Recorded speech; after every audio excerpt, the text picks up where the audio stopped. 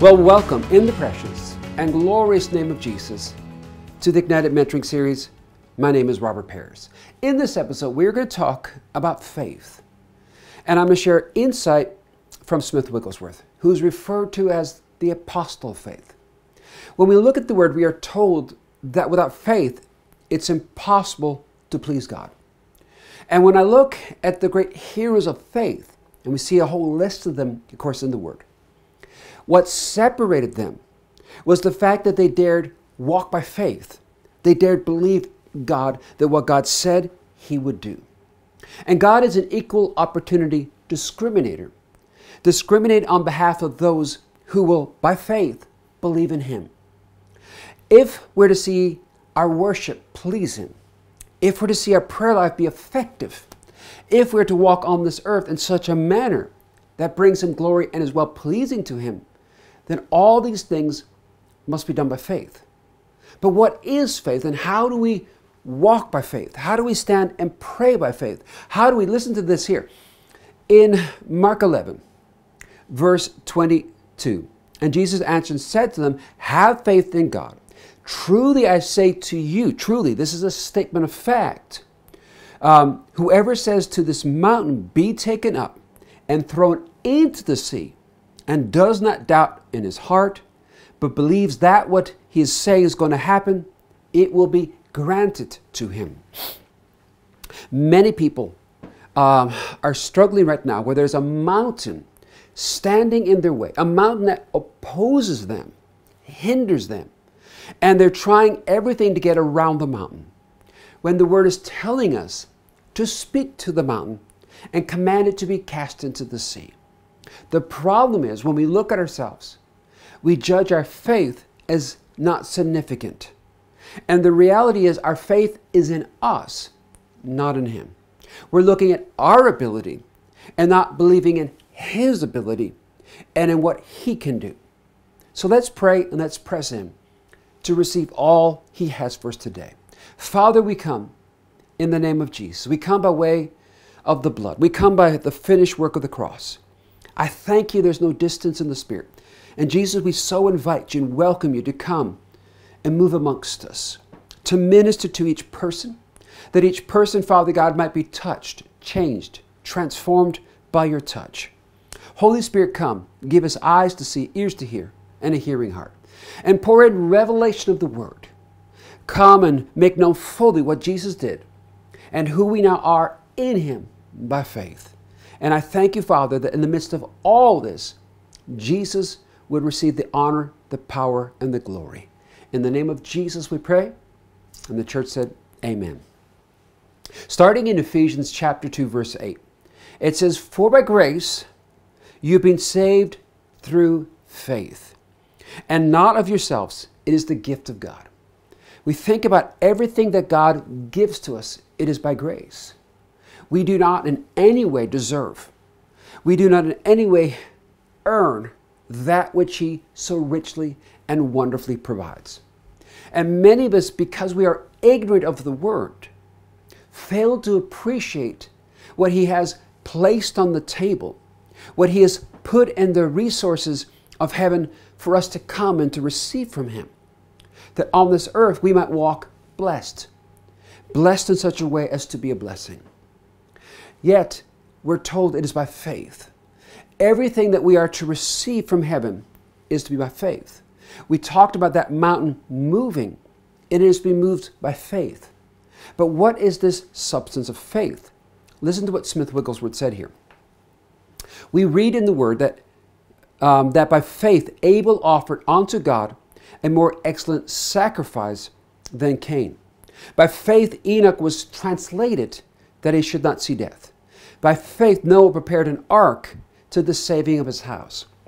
Each one of these men, and we can continue, all the heroes of faith mentioned in the Word, what separated them was they had faith in God. They dared believe when God told them to do something. They were acting and walking and stepping out in faith. And God discriminates on behalf of those who will dare choose to believe in Him, that what God said He will surely do. If we get a hold of this message of faith, it will bring such breakthroughs in every aspect of our life. If I continue, Smith said, there's only one way to all the treasures of God, and that is the way of faith. All things are possible, the fulfilling of all promises to him that believeth, and it is all by grace. We cannot earn it. And as much as we may study the subject of faith, the problem is most of us struggle because on this earth, it's an earning mindset. We have to earn it. We have to walk perfect. And we look at faith as something that we have to so have faith in us or earn faith. And yet it's all by grace. Understanding what faith is so critical. Because I think that so many of us don't fully appreciate what faith is. And we have all these rules and laws. For example, we think maybe we haven't prayed long enough, or we haven't prayed strong enough.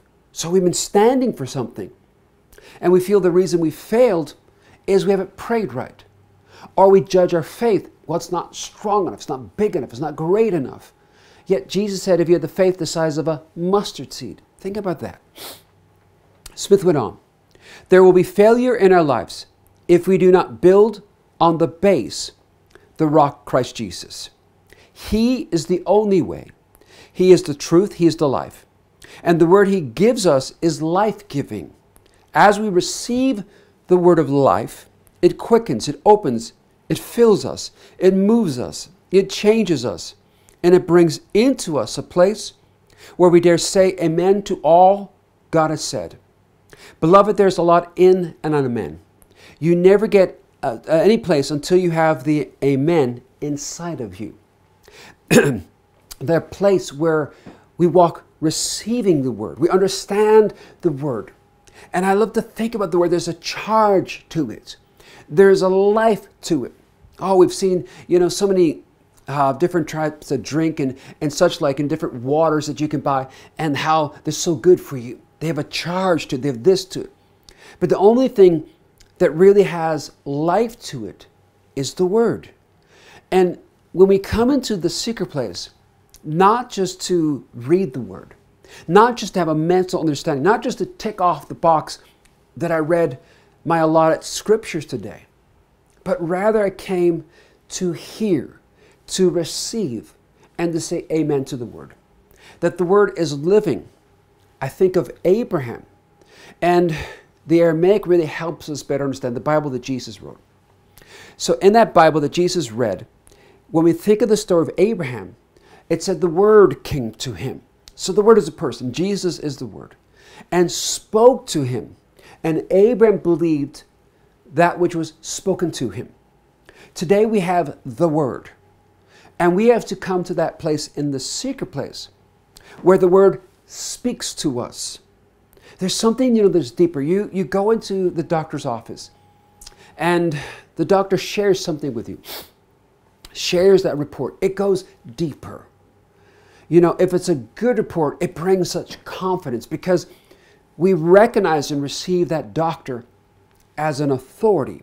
And that means the words of that doctor carry greater depth. They're received into us. And there's an amen to them. We assume that they, having done all their studies, having gone through all that experience, that when they come and they make a statement to you, that it is a qualified, it is an intelligent, it is a well thought out statement of truth. And the same way, we have to come into the secret place, meet with the Lord Jesus, and have faith in Him. Believe Him. Let me share something with you. If I can find this in John chapter 6. Jesus made a statement, which He often makes, this statement. But in John chapter 6,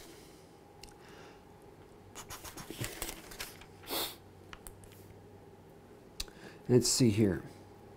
In verse 29, Jesus answered, said to him, "This is the work of God, that you believe in Him whom He sent." That you believe in Him. That your faith is focused on Jesus. See, you cannot make it happen. I cannot make that mountain move. I can't lay hands on the sick and in me have such something to heal them. He does it. He is the healer. He is the mountain mover. He is the one who answers prayer. He is the one who gives us promise. And we have to have faith in Him that He can do it. Not me. It's not me. So my eyes must get off of me and stop looking to my resources, looking to my strength, and start looking to Him. It's the focus on Him. When I bring my worship is not look what I bring you. It's look who you are. And when my eyes recognize who He is, and I truly give Him honor, then what I bring is different. And what I bring has a greater depth to it because it comes from the heart. So we see now how you can separate Cain and Abel's worship because of how they saw the Lord God. And the proof of the pudding will be in Cain's response. So many of us, our heart is exposed when we come and the Lord challenges us and shows that we're not truly believing in Him. We're not truly honoring Him. We're walking in the form and not the substance. Now, continuing on. Now, again, think of what Smith said here, and I want you to think about that.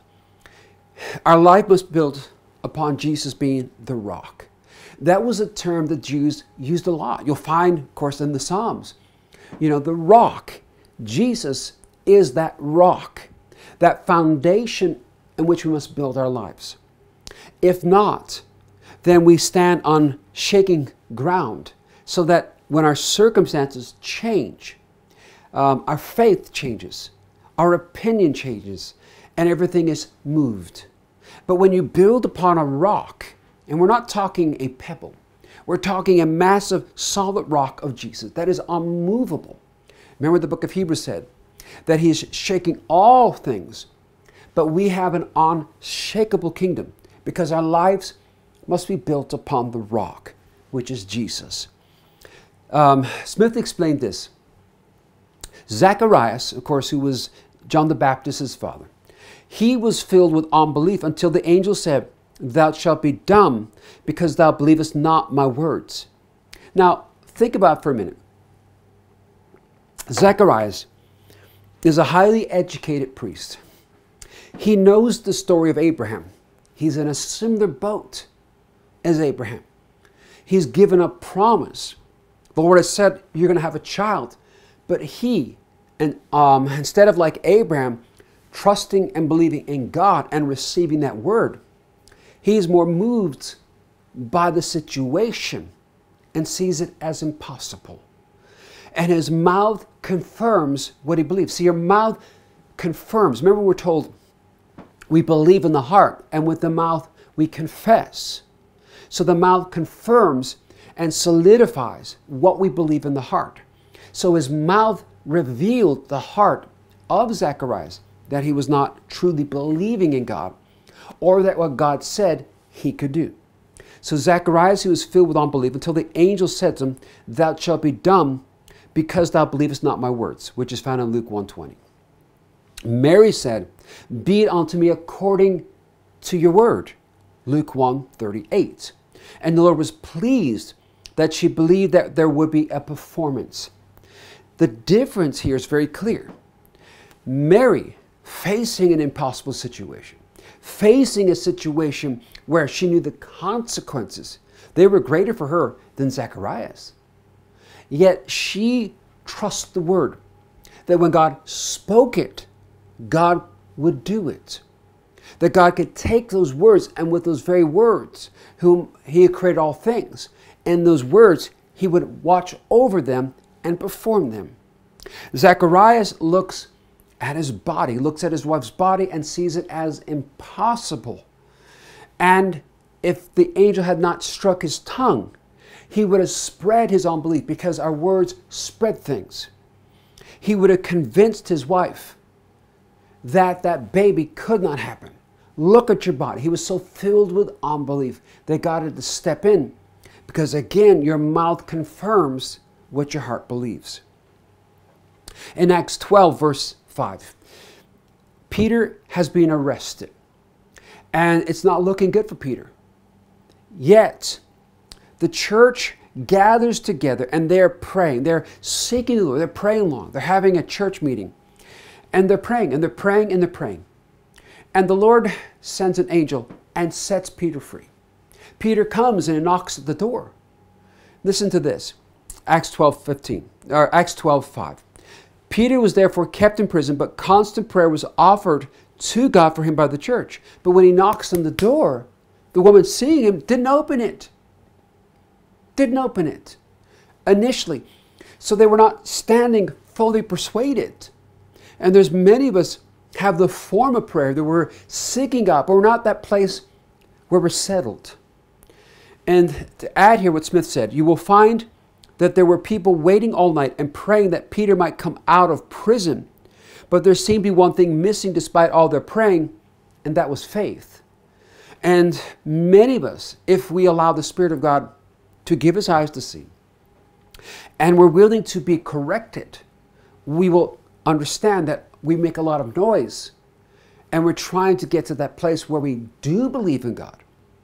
But as I've said many times, there is this season of praying to get into prayer.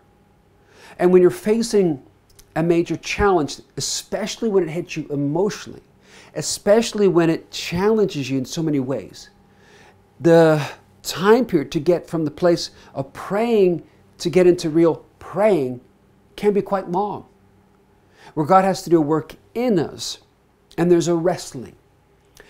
Look at Jacob. Jacob was not transformed in the encounter.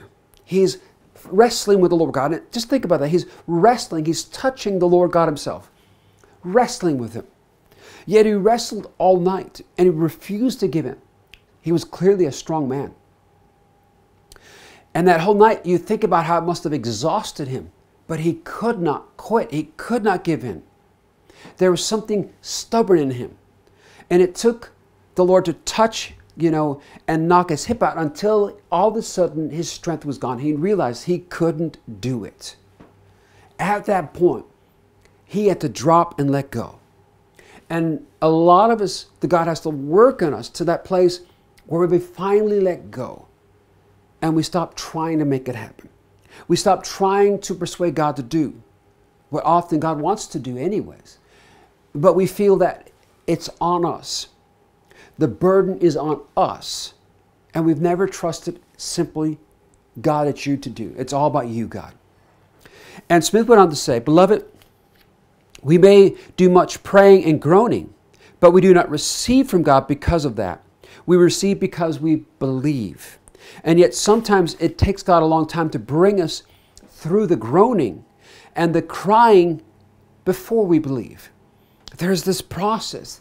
And unfortunately, many of us quit in that first season. Quit before we ever get to the place.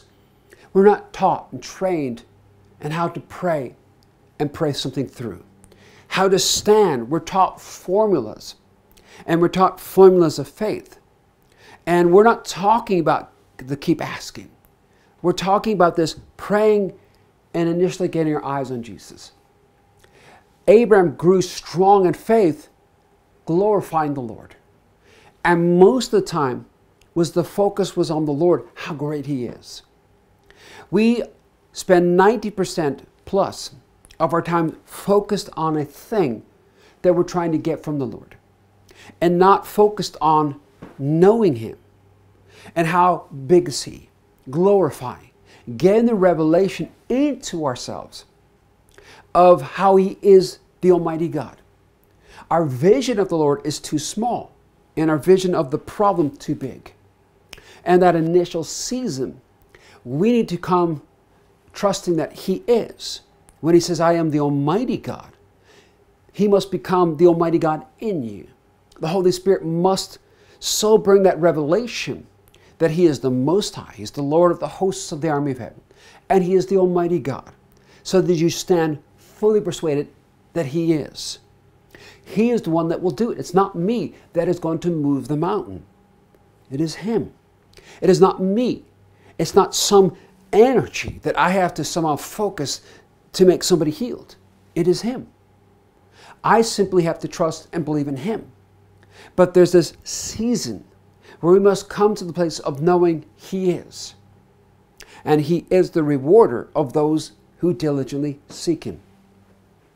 Smith went on to say, I know this, that no man by his praying can change God, for you cannot change Him. Finney said, can a man who is full of sin and all kinds of ruin in his life change God when he starts to pray? No, it is impossible. But when a man labors in prayer, he groans and travails because his tremendous sin is weighing him down, and he becomes broken in the presence of God. And when properly melted, he comes into perfect harmony with the divine plan of God. And then God can work in that day. He could not before. Prayer changes hearts, but it never changes God. He is the same yesterday, today, and forever, full of love, full of compassion, full of mercy, full of grace, and ready to bestow this and communicate that to us as we come in faith to Him. And I want you to get a hold of this, how He does not change.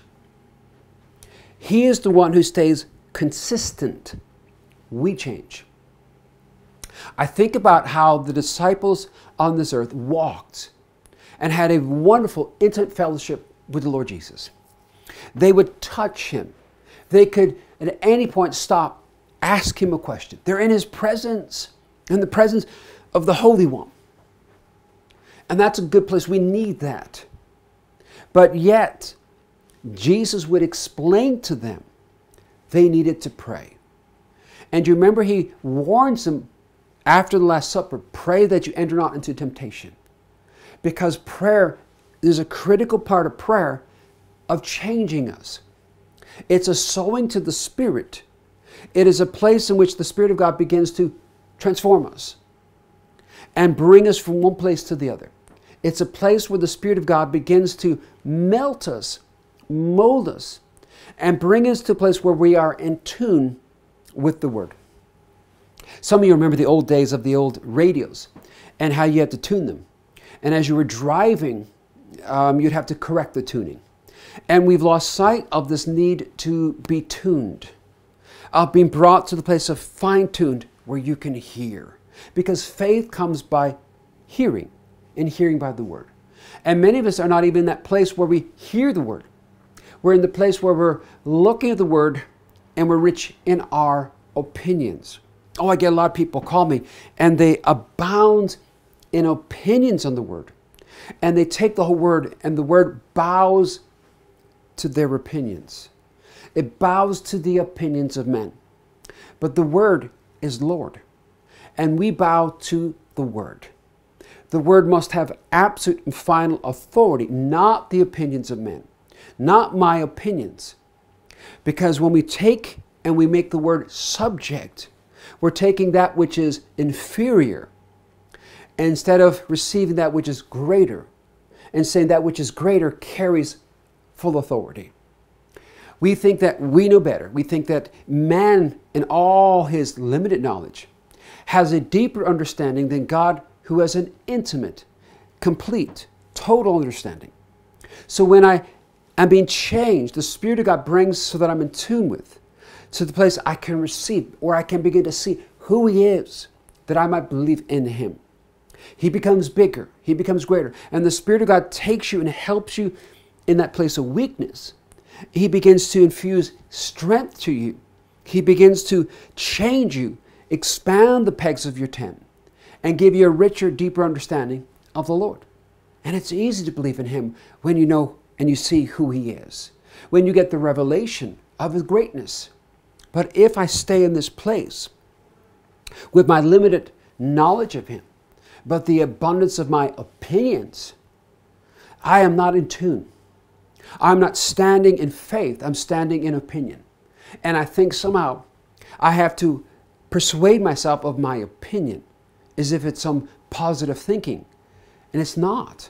It is a place where my eyes are focused on Him, recognizing who He is and that which He said He will surely do. Luke 22:46, I refer to this. Jesus says to His disciples, why do you sleep? Rise and pray lest you enter into temptation. So prayer is not changing God, trying to convince God to do something. Prayer is a changing of us. Prayer is a transforming of us. And that's why most of the prayer time is not about a thing. It's not about trying to get something from God. It's about coming to the place of seeing who He really is, being changed and transformed, that we might walk in a harmony with, in a fidelity with, that we can stand before Him and truly worship Him. It's a changing in us. Smith said, believe that when you come into the presence of God, you can have all you came for. You can take it away. You can use it. For all the power of God is at your disposal in response to your faith. The price for all was paid by the blood of Jesus Christ at Calvary. Now there's this wonderful place where in this presence of the living God, I recognize who He is.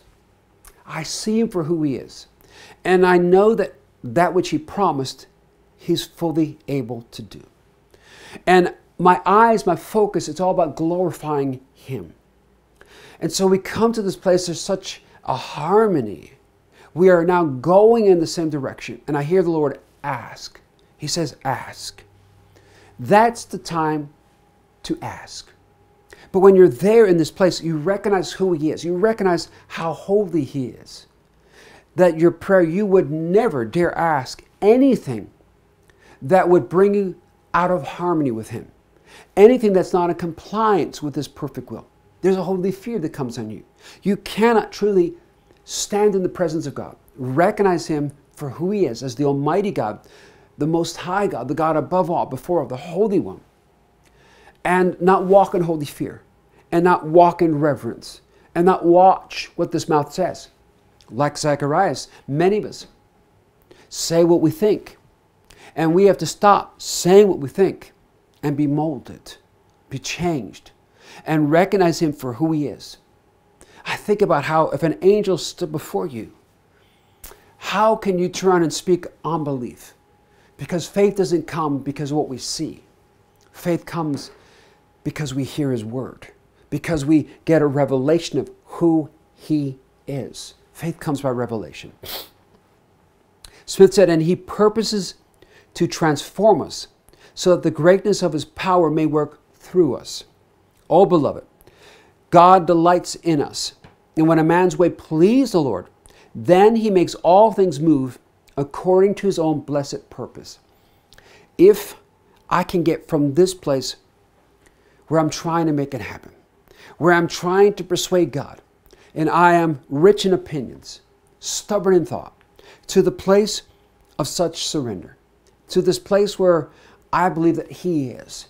My faith is Him, not in myself, not in my opinions, not in if I just am stronger in my thoughts, if I just pray longer, if I do this or that, to this place where it's all on Him, where my focus, my attention is on Him, my faith is in Him, and all the glory, all the honor, all the worship is about Him.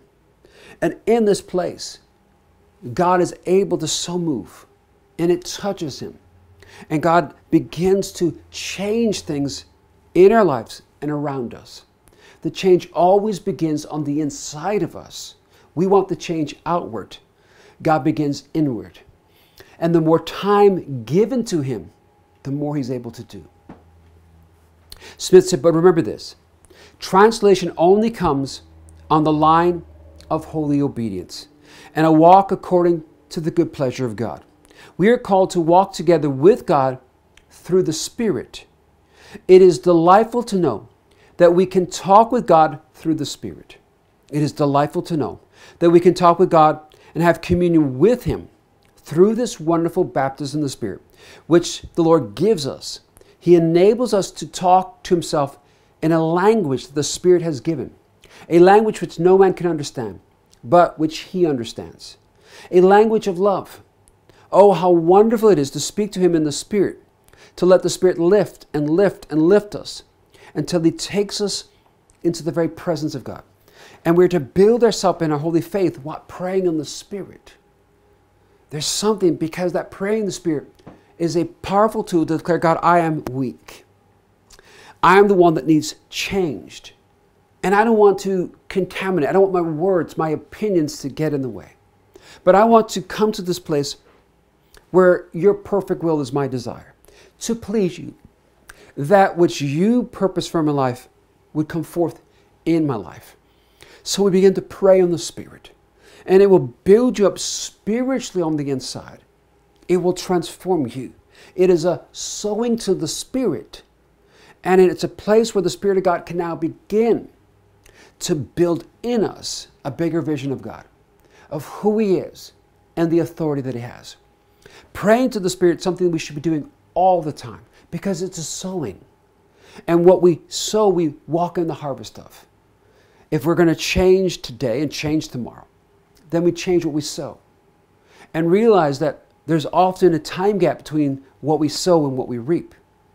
You may sow and you may pour it all out, but you may not see it for days or weeks, but you keep sowing. And when you walk on the harvest, you don't quit. That's a time to sow more and learn how to fine-tune your sowing, how to walk more accurately with the Spirit by faith. Smith said, I believe there are two kinds of faith.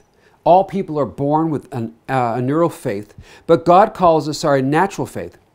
But God calls us to a supernatural faith, which is a gift from Himself. That place where we are so much looking to ourselves, thinking that we can do it, to the place where our trust is in Him. Where I walk no longer looking to myself, somehow thinking that I have the strength or the ability or the skill, but a place where it's all about Him. Where I recognize my complete weakness and my desperate need of Him. Galatians 2, verse 20.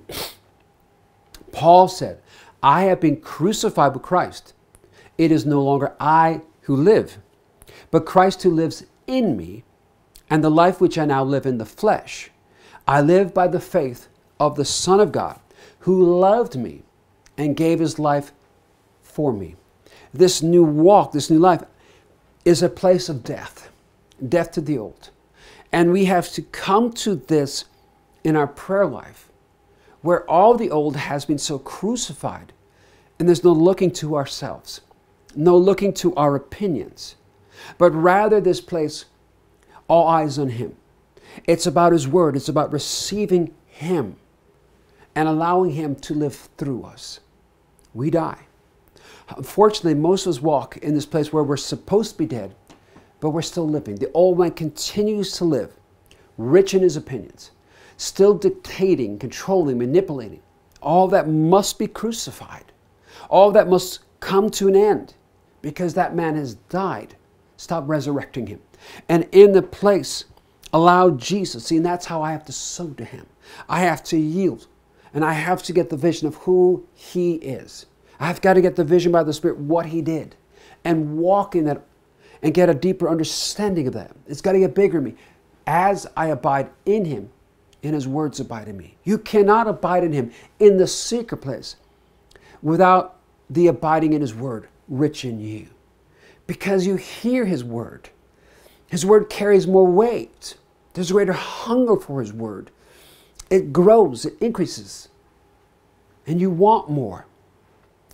Smith said, the faith of the Son of God, communicated by the Spirit to the one who puts his trust in God and in His Son. I want to show you the difference between our faith and the faith of Jesus. Our faith is limited and comes to an end.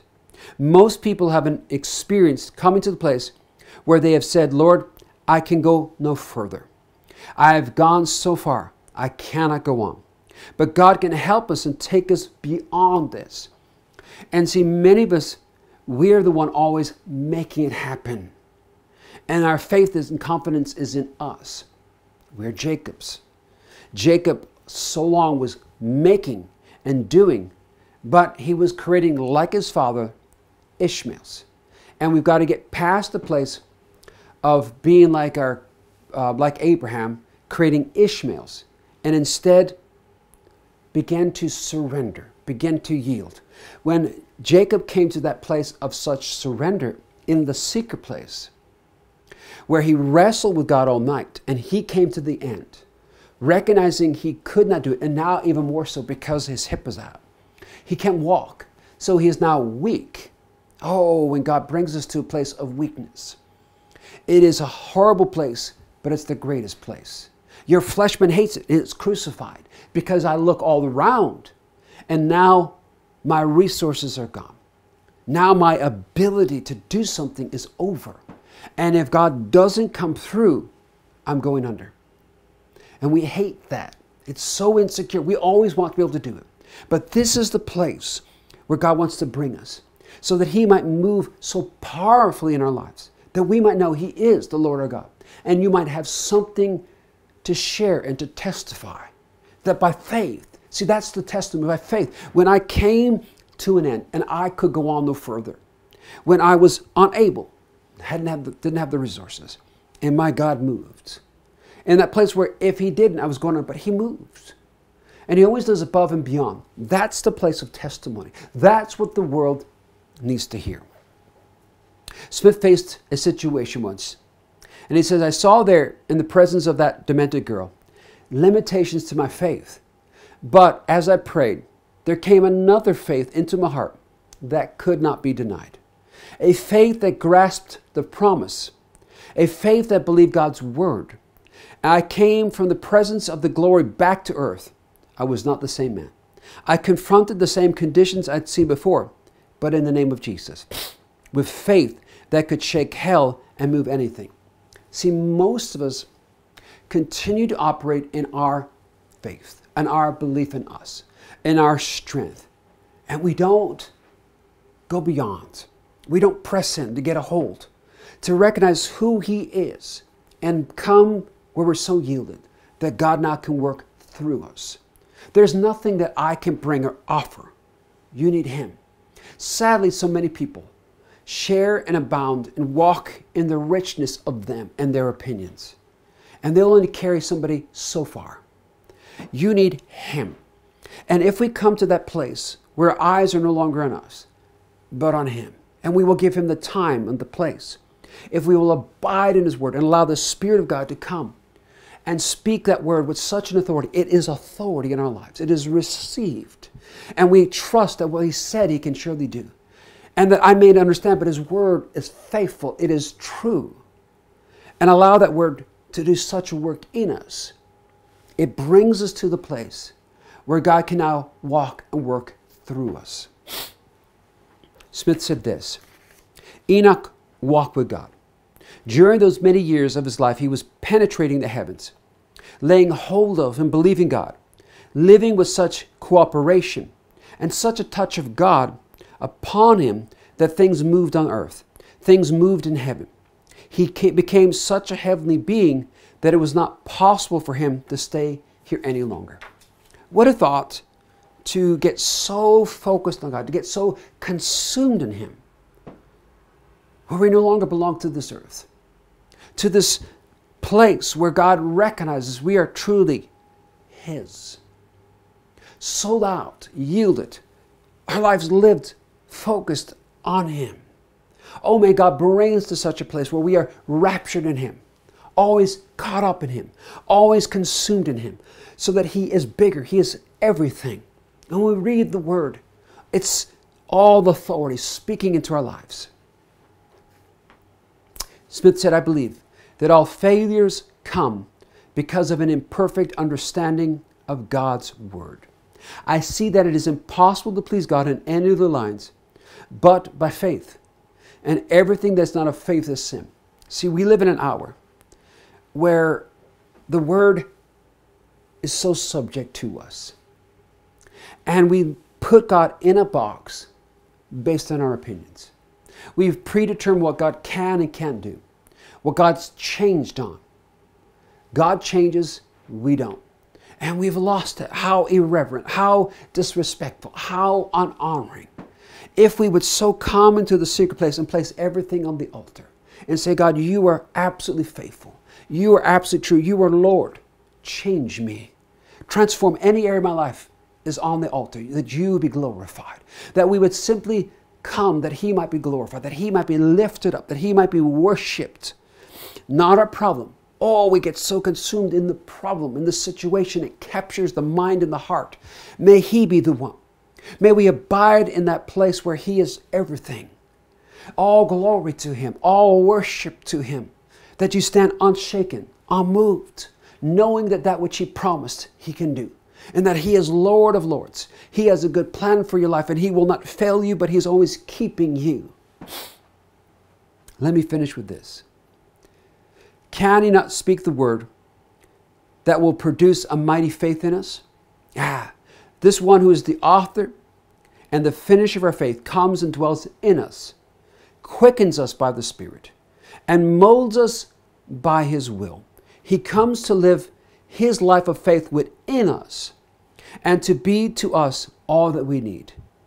And He who begun a good work in us will complete and perfect it. In this place where we so realize who is in us, and we allow Him to simply be Lord, to have His way. We just give Him the honor, the place, the position. As we give Him the worship, as we just see Him and believe in Him, He begins to do such a work in us. He cannot fail to do. He cannot fail to produce. And He's always fruitful. But we've got to believe in Him. I look, as I finish, at the people in His hometown. When He came, it said that He could do no mighty work there because why? They couldn't see Him as anything more than the carpenter's son, than Mary's child. They couldn't see Him as anything more than just that carpenter that walked amongst them, I should say. As that man, they couldn't see Him as anything more. And we have put the limitations on God. We've not seen Him for who He is. Oh, may the Spirit of God remove our blinders. Remove all our opinions this day, that we might see who He is. And I'll realize that He's in us. And if we so yield and surrender and give Him the time and the place and give Him all the glory, the change He will do in us, the transformation, and how He is the author and the perfecter of our faith, He will produce that faith that is not focused on us, but on Him, because He is the only one able and eager to do. Amen. Well, I pray this message has blessed you.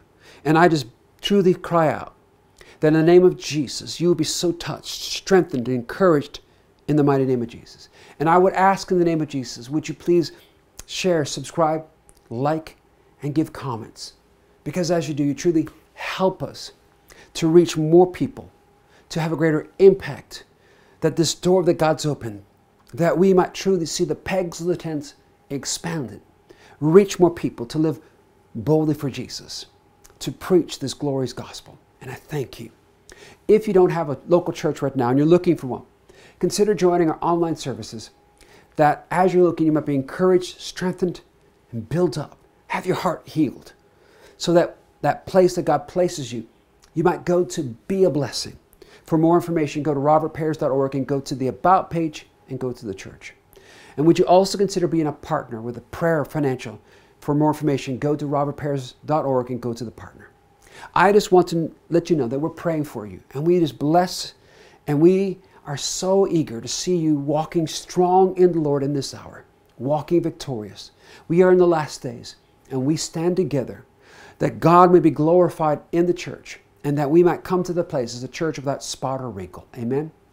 Thank you. And as always, I remind you that this is the day the Lord has made. We will rejoice and be glad in it, because, through, and for Him. In Jesus' name, amen and amen. Thank you.